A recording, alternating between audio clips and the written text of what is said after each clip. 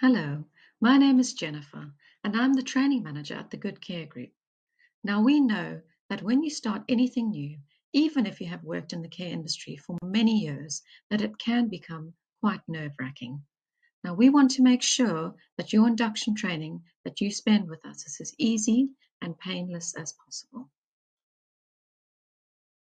Experience tells us that the unknown can be one of our greatest fears. So we want to put your mind at ease by telling you a bit about what you can expect during your training week with us. We have various different types of training that we hold. Some are in Oxford Training Centre and some are in London. This is dependent on what training is held for the week. The training week is challenging, but it's also insightful and it's fun and it's really engaging. And at the end of the week, you'll feel as though you have made a new set of friends and you will probably feel exhausted. You will be greeted by your trainer. This will either be Adam, Catherine, Erica, or Ray. Your trainer will then show you around and make sure that you have a hot or cold drink to calm your nerves. And then once everybody else has arrived, we will start with the training session. Training starts at 9 o'clock every day, and it finishes at around 5:30 every day. Please can you make sure that you do arrive at least 15 minutes before the training starts. If you are training in Oxford, we do recommend that you bring your own packed lunch. You can walk to the co-op, which is around 15 minutes away, or if you're in London, there is a Sainsbury's and various other places for you to get your lunch. Just to note, lunch is around 45 minutes every day. There's also a microwave and a fridge at both facilities for you to keep your food and to warm your food. Trust me, there will be an endless supply of hot drinks throughout the day. I can honestly say that the training team is incredibly friendly and welcoming, and you will have as much or as little support as you feel you need. If you are joining Oxford Training Centre on a Monday morning, this will be held in two separate groups. One's for the Good Care Group and one's for Oxford Aunts. But the rest of the week, you will be together. For London, you will be training as one group with the trainer to support you and to provide you with the relevant information. We have 4 trainers.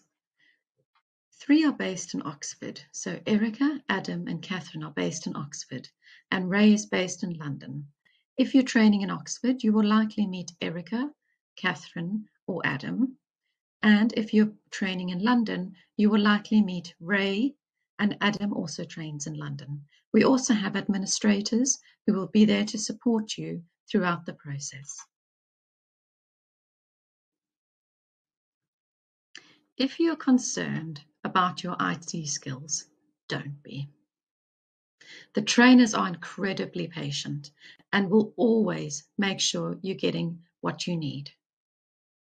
You will need to make use of your phone to complete some of the training and some homework. But please note there will be Chromebooks available as well during the training to practice, because you will use these in placements.